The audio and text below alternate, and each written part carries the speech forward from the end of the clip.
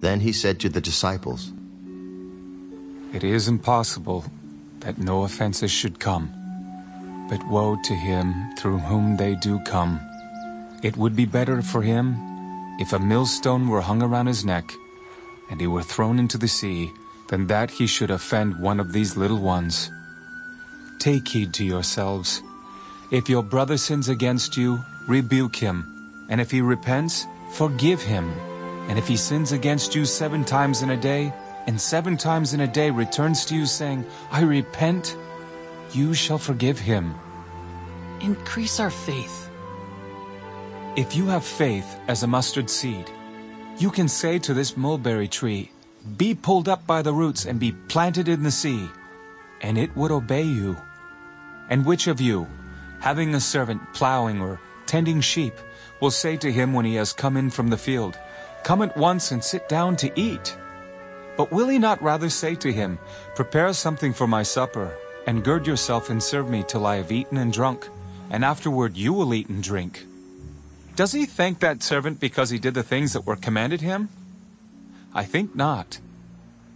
So likewise you, when you have done all those things which you are commanded, say, We are unprofitable servants. We have done what was our duty to do.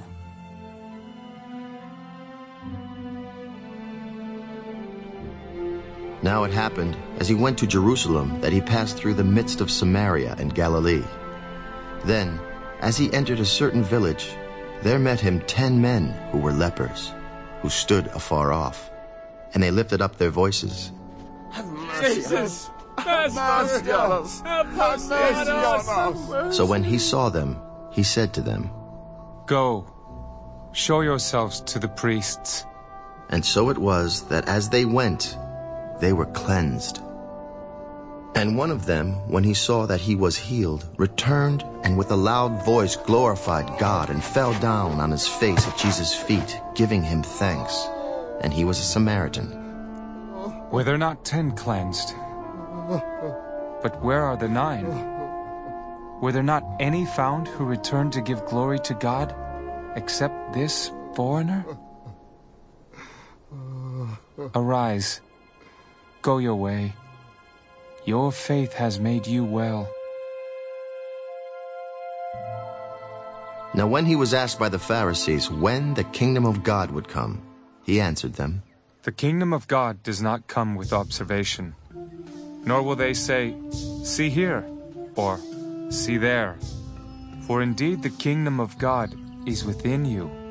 Then he said to the disciples, The days will come when you will desire to see one of the days of the Son of Man, and you will not see it.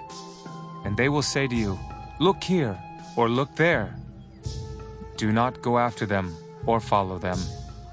For as the lightning that flashes out of one part under heaven shines to the other part under heaven, so also the Son of Man will be in his day. But first he must suffer many things, and be rejected by this generation. And as it was in the days of Noah, so it will be also in the days of the Son of Man.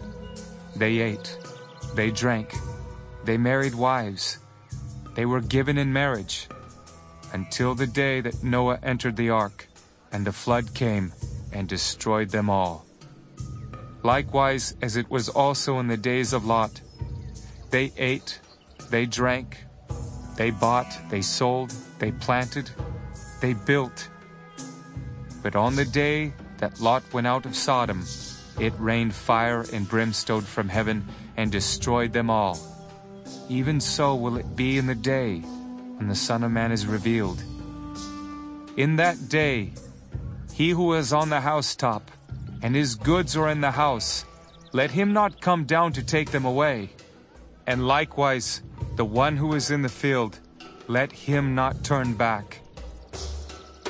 Remember Lot's wife. Whoever seeks to save his life will lose it, and whoever loses his life will preserve it.